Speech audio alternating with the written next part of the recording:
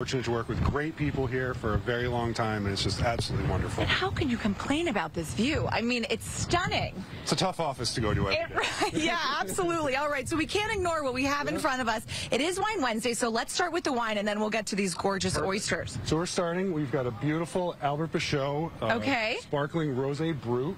This is going to be a dry, sparkling rosé.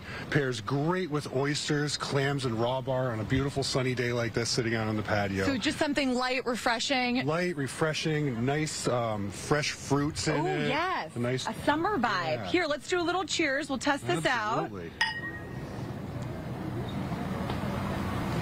Oh, it's delicious. I also like how it's not too overly bubbly. The effervescence in it is just perfect, you know? No, it's one of the nicest wines to sit with a dozen oysters, some clams. Yep, sit, sip, relax, enjoy. At 3 o'clock in the afternoon outside on the patio. I like that. Yes, let's start happy hour at 3 o'clock. That's fantastic. Yeah. So for anybody who hasn't visited S&P Oyster before, what is the vibe like, the ambiance, the kind of scene when it really fills up with everybody? Well, the vibe here is great. We're very fortunate that we have so many locals that join us from all over Connecticut, Rhode Island, and just come into town to Mystic to enjoy what we call is the kind of the Mystic charm dinner, the Mystic experience, where you can come in, you can take a ride on the boat from the Mystic Seaport. And it's just feet away, which I love. Right here.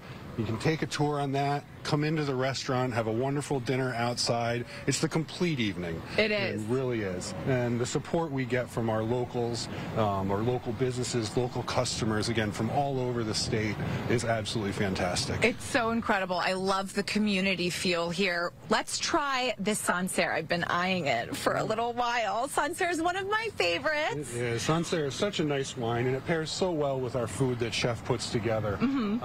We've got again, you can drink Sancerre with oysters. Works very well with a nice light fish. We've got a piece of halibut that Chef's going to be talking about. Any day that ends in a Y is a good day to drink Sancerre in my book. And the Sancerre is just such a clean wine. You know, the Sauvignon Blanc grape is fantastic, but coming from the region of Sancerre, it just has wonderful citrus, a little bit of dryness to it, but just a beautiful wine. So I feel like Executive Chef Edgar has a couple special dishes that would pair well with this. Yes, we have some beautiful... I'm going to come over to you so that we can hear you with the mic. Okay, what do we have? So we have first we have some beautiful local Mystic oysters. We have some little neck clams, and we have some jumbo shrimp. Here in the couple sauces, we have a cocktail and a cucumber mignonette. Like Jeremy says, it goes really, really, really well. Yes, so fresh. I love how you guys are always trying to source local ingredients whenever you can, too. Yes, we are trying to get everything local, and not only our oysters, but also our fish. We had a lot of local fish. You know, this time of the year, we got some beautiful tuna. We have some black sea bass, straight bass. We got some beautiful monkfish, some fluke. So we're trying to use all that. The seafood fans are passing out over there.